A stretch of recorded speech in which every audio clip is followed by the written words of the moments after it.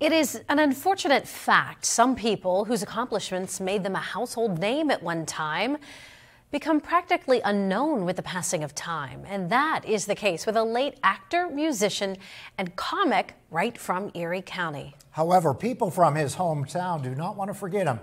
They had a party this week to celebrate his life. John Last tells us more in this edition of The Last Word.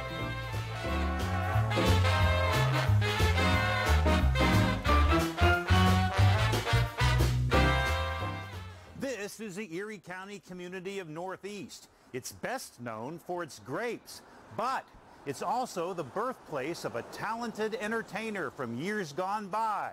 His name? Ish Kabibble.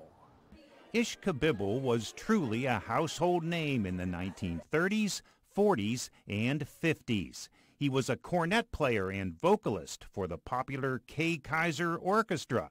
He appeared in movies. He had a deadpan comedy routine that he performed on radio and television.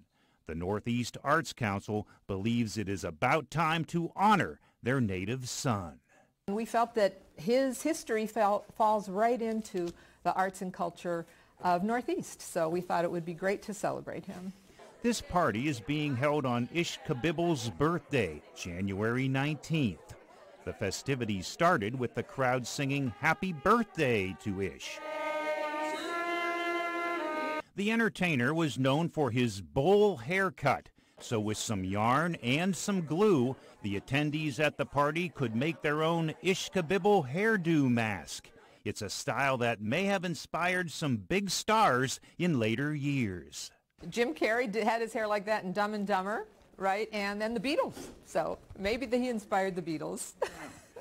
Because of Ish Kabibble's knack for comedy, the Northeast partygoers also had a joke-telling contest. Trophies were presented to the best and worst joke. I'd show you a few jokes, but with this crowd, not many are suitable for television. So and she punched me right in the eye. I said, well, how'd you get the other one? So I put it back in. Ish Kabibble was born in 1908. His real name was Merwin Bogue. According to his autobiography, his family moved to Erie a few months after he was born. They moved back to Northeast for a couple of years before moving back to Erie again. He became such a big star that he eventually became a resident of Beverly Hills. But it's the people of Northeast who plan to honor him every year. That's our plan. This is our first annual, so we do hope to do it every year on the 19th. With the last word in Northeast, John Last, Erie News Now.